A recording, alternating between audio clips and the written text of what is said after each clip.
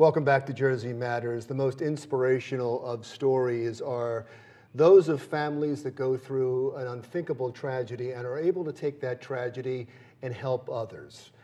Mike and Janet Honig are such people, and Gianna is here as well. They're founders of Be Like Jake. Their 7-year-old son died of brain cancer, and medical marijuana was able to help him in his battle near the end, and they want to make certain that other families have access to medical marijuana. Did I phrase that properly? Absolutely. So where is the battle right now? So the bill sits in the Senate. Fortunately, we had a unanimous decision to move forward through the Assembly. And now, like I mentioned, it's in the Senate, and we're hoping to get approval sometime towards late summer, early fall, and increase the amount that patients like Jake can have in terms of medical marijuana. And let's talk about Jake for a second. Medical marijuana, did it help him? Oh, dramatically. He went from not eating to eating, having midnight snacks every night. Chick-fil-A, dipping his waffle fries in his Wendy's Frosty.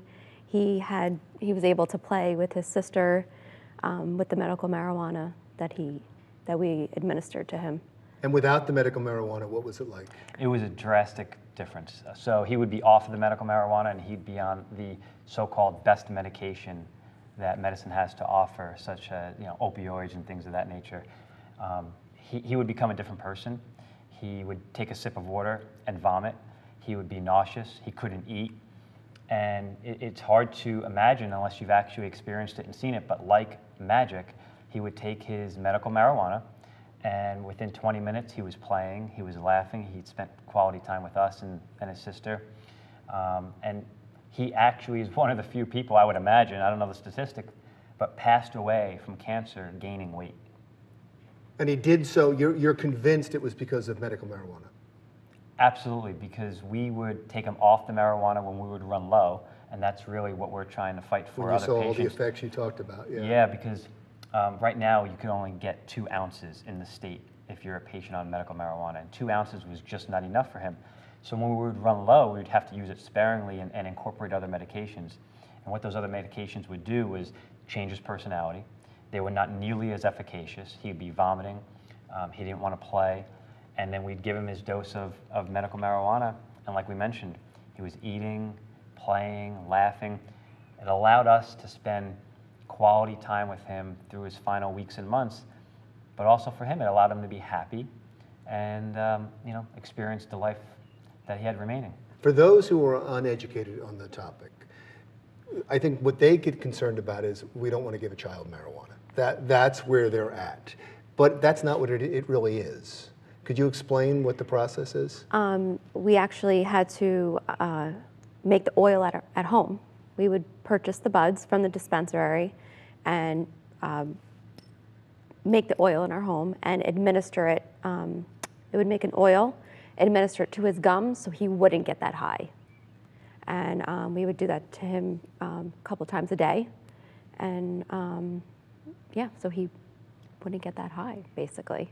That a lot of people don't understand, So what you just mentioned, some people say, I could never give my child marijuana. We always say we envy those families. Because a family that can say they'd never give their child marijuana is a family that's never been put in a situation where they had to try. So it's easy to sit back and say that. But like Janet mentioned, people think automatically marijuana, it's synonymous with getting a high. That's not what this is about. This is like treating symptoms. It's about improving quality of life.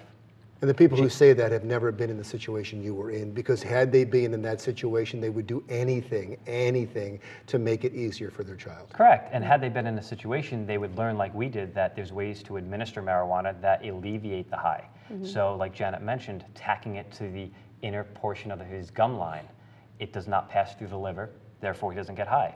Giving him suppositories, does not pass through the liver, therefore he doesn't get high. So although you're administering THC, and although it is medical marijuana, there are ways to administer it to adults and children that they don't feel a high. I noticed, and maybe I misread, but I noticed as I was talking, you started to get even a little emotional now. Does the fight in doing something positive, does that also help you? Oh, absolutely. If we can help families, if we could help families that are going through what we had to go through, makes me feel better, us feel better as a family. Have you talked to those families? Yeah, we've talked to quite a few families that have gone through this and also has helped their child, or even adults. Is it stuck in the Senate? I mean, I'm not sure why you don't get the unanimous support in the Senate, too, for something like this. Yeah, you would think, and we would hope that we live in a world where this should seem very easy, right? I mean, patients deserve the medication that's going to make them feel better. Why don't we just flick that button and make it happen?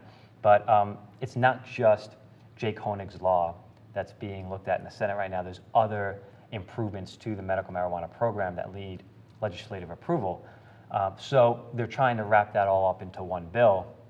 And believe it or not, although it's been 6 months since we've been working on this, if we can get approval in some time of late summer, early fall, that would be actually pretty quick in the state to have such a massive change, as you know. Can be years and can never happen. Right. So the fact, and I will promise you that it's Jake, his spirit, and your testimony that is pushing this through this quickly.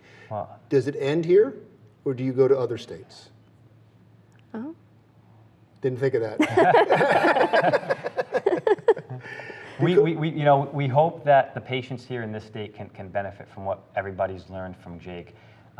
You asked the question, does this help us? Jake passed away 6 months ago. In 6 months, we've had the governor, Phil Murphy, sign an executive order that is expanded access to thousands and thousands of patients now can utilize medical marijuana that didn't have it in the past. In 6 months, Jake, the day after he passed away, he donated his full brain and his full spine to research. His tumors are now at Children's Hospital Philadelphia, along with 12 other institutions worldwide, being studied. So scientists and researchers can come up with a better treatment plan so kids can have a better outcome than Jake had. We've also raised over $81,000 for medical research to help support that research project specifically. Prior to 2016, this tumor didn't even exist. So Jake is the third child to be in the medical literature with this type of tumor. So this is all brand new information. Jake made the ultimate sacrifice. Unfortunately, it took his life, but he immediately got to work and he donated his brain and spine.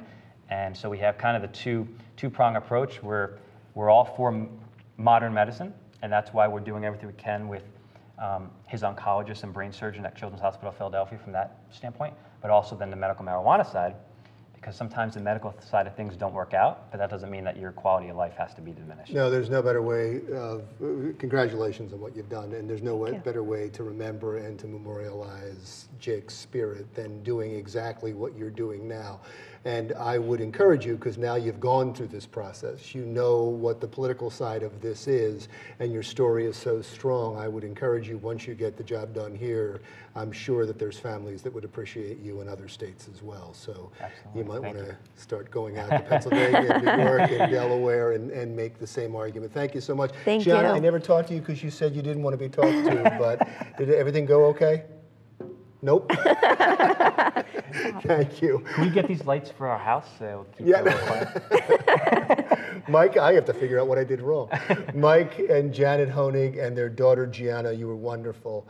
Founders of Be Like Jake. Jersey Matters continues right after this. Still to come on Jersey Matters, they say politics is ugly, but it's not supposed to be this ugly. We'll explain when Jersey Matters continues